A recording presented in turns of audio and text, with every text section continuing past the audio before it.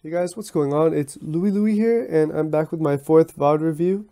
Today I have a match sent to me from Ryan Day, the player in the green shirt, against one of his friends at his club. So same format as my other VOD reviews. I'm going to go ahead and take a look at the match, give some insight, see what can be improved on, what you're doing well. And yeah, just give my overall thoughts. I'll try to make as many comments as I can throughout the points, and then I'll give my overall comments at the end of the match. So yeah, let's go ahead and get started.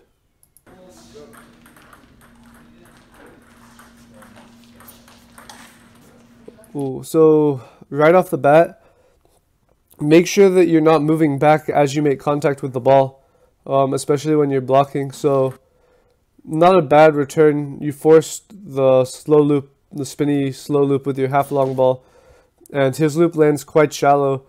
Here you're in a decent spot, you're on your toes, paddles close to the body, and then as you make contact, you end up on your heels getting pushed away from the table, even though the loop's shallow, and you end up with that horrible feeling of like reaching for the ball and feeling way out in front of your body, and everyone's had that feeling before. It's super uncomfortable. You want to make sure you contact the ball and then extend your arm. There it looked like you extended your arm and then made contact, and you can see you're like all the way out here reaching for a ball that's not that deep, and that's because you moved a little bit too far back. Yeah, let's keep going. That was a no spin serve. You read it as heavy underspin, which is why it popped up. So on that, if you want to push it, make sure you really push it instead of just tapping the ball, or flip it, because it's light. You don't really need too much power to get that over the net. This video is pretty cut, so I'll probably be pausing and playing a lot.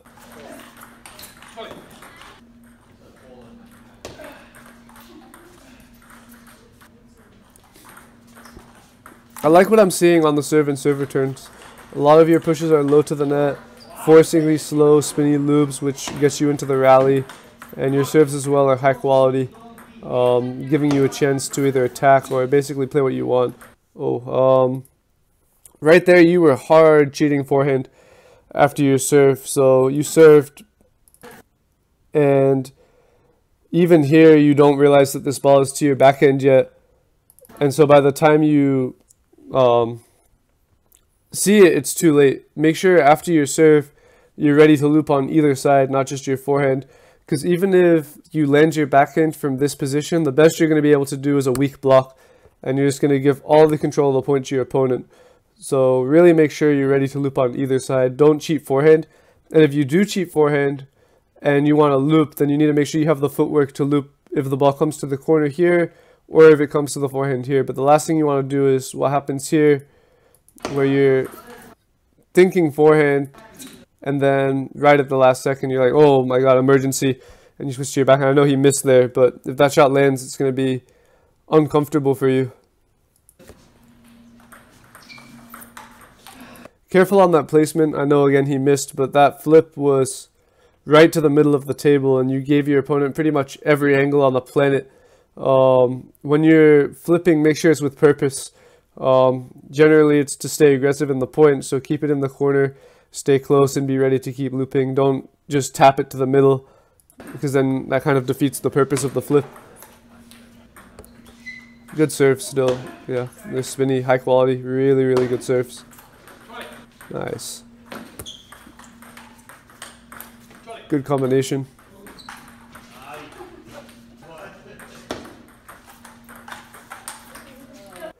Make sure once you start counter looping on your forehand, you're ready to keep going. So you counter loop this first ball, and then you're already thinking backhand and getting ready to drag your backhand to the forehand side of the table. Anytime you have to go a little bit wide to counter loop with your forehand, come back and be ready to keep going. Especially against good players, one counter loop is not going to win the point. You have to hit 2, 3, 4 of those with high quality.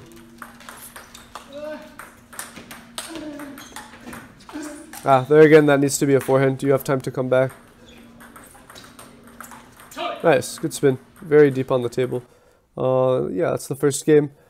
Not too many other comments aside from what I already mentioned. Very good serves, good serve receive. Careful that you're not cheating your forehand though. When you are getting ready to hit your opponent's return, you should know where they're going before they even make contact with the ball. Right now it looks like you're figuring out where the ball is while it's like crossing the net coming to you. And by that time it's already too late unless you just guess correctly. You need to know where the ball's going at the latest as it's on their paddle. Any later than that and you're just going to be caught guessing and kind of in uncomfortable situations. Alright, so let's go ahead and move on to the second game.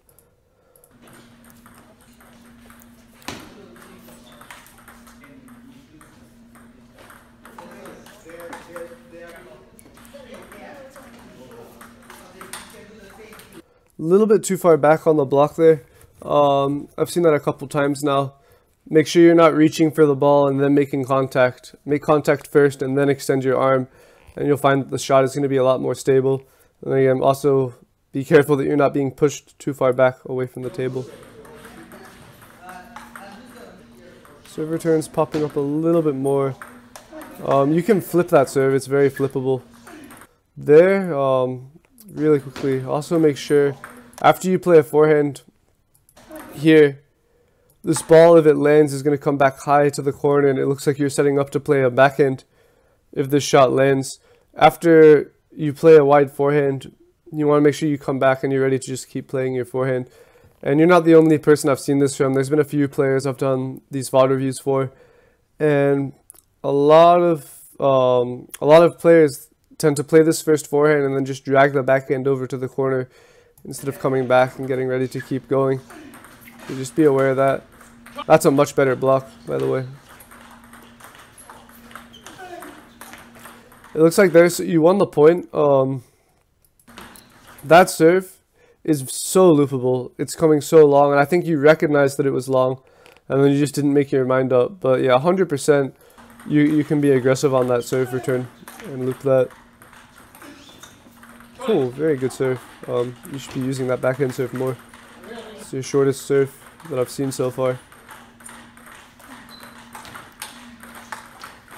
Yeah, almost salvaged that point, but that serve return, that initial serve return should have been a backhand, and instead you were basically playing your forehand when the ball was right here. If you're going to play your forehand there, you need to make sure you're moving your feet. Don't just break your wrist and stick your arm there, because you're going to lose all your feeling, and then you're going to end up popping up the ball like you did there. Oh, and right there, that's the perfect example of why you don't want to play shallow to the middle of the table. Your shot kind of lands right where you don't want it to land, and from here you give your opponent all the angles, so you have to stay on your backhand because he could go there, and instead he plays the super extreme angle really wide, and there's just no way anybody can get to that ball. Good serve. Nice. A little bit rushed, forced on that serve return.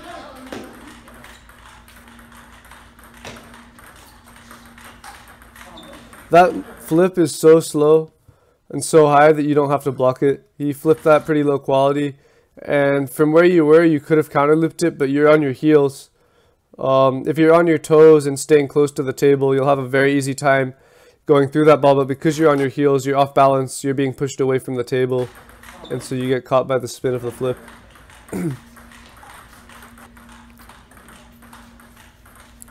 So it looks like that was the game. So you made like three or four errors on the serve return, especially at the end of the game. Make sure you're staying really low on those. And if it's light, not too heavy, then use a little bit more arm. Go through the ball when you're pushing it. And then if it's heavy, you can touch it a little bit more. But yeah, just make sure you're watching. Sometimes those are also coming long, so there's nothing wrong with going for the loop. Yeah, just a couple too many errors on serve return. Yeah, there again, just weak serve return. That's a lot better. Your first return was good, and then for some reason you backed up, and you didn't need to back up there. You flipped or you looped, which puts you in the aggressive situation. So you want to stay close and keep your opponent under that time pressure, but instead you're drifting back away from the table.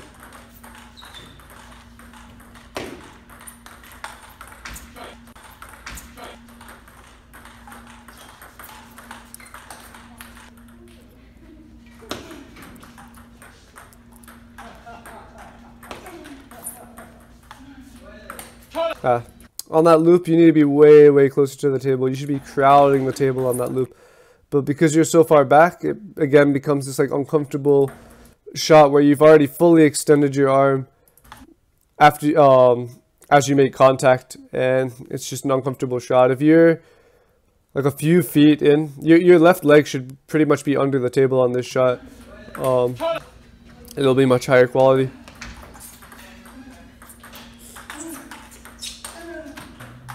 Not bad. It's a good attempt at a combination there. Same thing there. There's no reason to be going back on that backhand loop. And even there, your return was high and your opponent looped it, but the loop is so shallow that you can be staying closer and playing higher quality shots. Nice footwork. You got to that ball really well. That's exactly how, if you are going to cheat forehand, that's exactly how you want to do it. Be prepared to cover both corners. Here you were just waiting a little bit too long, and instead of coming in, you want to take that ball from way back here, even though it's a shallow block, and again, you're like off balance reaching, and it's just uncomfortable. You want to crash in to that shallow ball and play a little bit more aggressive. Nice. Good serve attack with third ball. Yeah, most of your serve receives, I'm actually really impressed by. They're all pretty high quality, and they get you into the rallies. They get you into these counter loop rallies. Nice punch. That's how you want to play that backhand aggressively. So when you, I don't know if I mentioned it already, when you're playing your backhand, an aggressive backhand doesn't necessarily have to be a loop. That can also be a punch, and it has a pretty similar effect. So if you're more comfortable punching than looping, there's nothing wrong with that. And it's very, very popular shot, especially among the higher level players.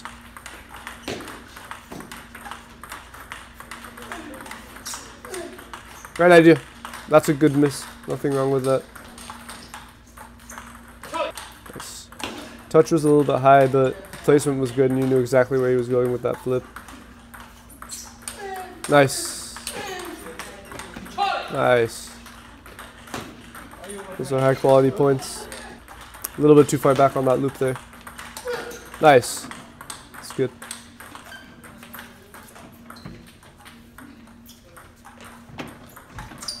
Too many pushes in a row there. Even against the serve, you could have just flipped that. It's top side, but instead you push it, it pops up, and then you're in this like awkward, uncomfortable rally. And when you're pushing, you're so far away from the table that when it comes a little bit long, you're not in a position to loop, and you have to keep pushing. Like there, that backhand is coming out the side of the table. If you're closer, you probably have an angle to loop that around the net or just cross court, but instead you're almost playing like a chopper. Just fishing for these balls, and that's not going to work out well. Nice, good decision to play to the middle on that forehand loop.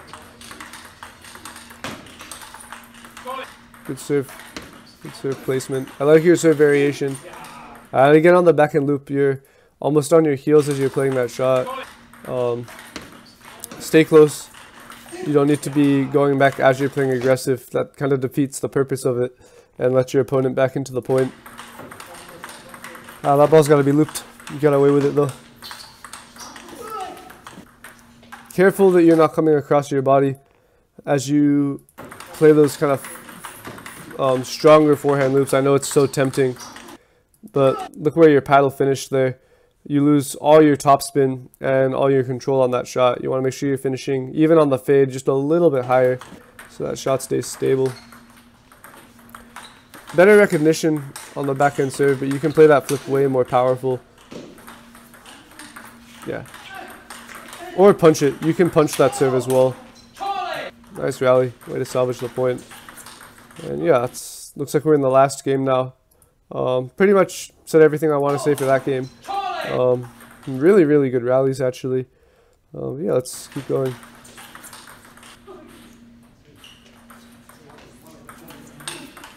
Yeah, every time you pop up those serves, another good rally. But you're breaking your wrist just a little bit too much. And again, you're fully extended before you've hit the ball, and you're too far back. This right leg, when you're coming in to push a short ball, should be way under the table, and you shouldn't be hesitating. Here, this ball actually might even be coming long. You look at it again. No, it's like half long. Maybe that comes short. Yeah, just breaking the wrist a little bit too much and still a little bit too far back. That's a better return. And a better loop, you stay closer. Just a little bit mistake on the forehand.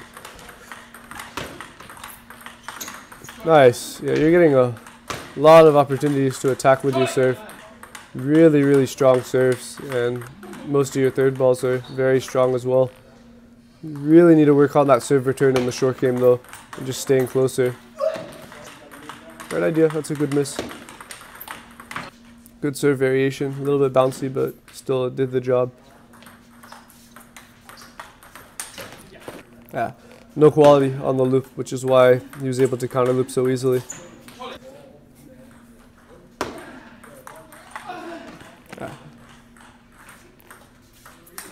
Yeah, serve return is just too high. That one was better. Every time your serve return is really good, you have an opportunity to loop first, and most of the time when you loop first, you're winning the point. Looks like this is the last point. And yeah, just a wild shot. That's the last point of the game. So yeah, overall, lot of good. Your serves are really good. You should be using that backhand serve more. I don't know how many times you used it, but the one I saw was really, really good. And make sure you're staying close. Not cheating your forehand too much unless you know you've got the footwork to cover it. Make sure you're recognizing where your opponent's going earlier. You should be knowing where the ball's going to go before it comes off of their paddle, not as it's crossing the net coming to you, because then you're always going to be late and guessing, which is not the way you want to play. Careful not to drag your backhand to the forehand side, and careful to avoid the middle of the table on any of your shots. But yeah, overall not bad. I remember I saw you play in the tournament in Ohio, and I can already tell you're a lot better now than you were then, so you're improving fast. So keep working hard, and yeah, you should see a lot of good things to come in the future. That's going to do it for this video though. Thank you guys so much for watching, and I will catch you guys next time. Adios.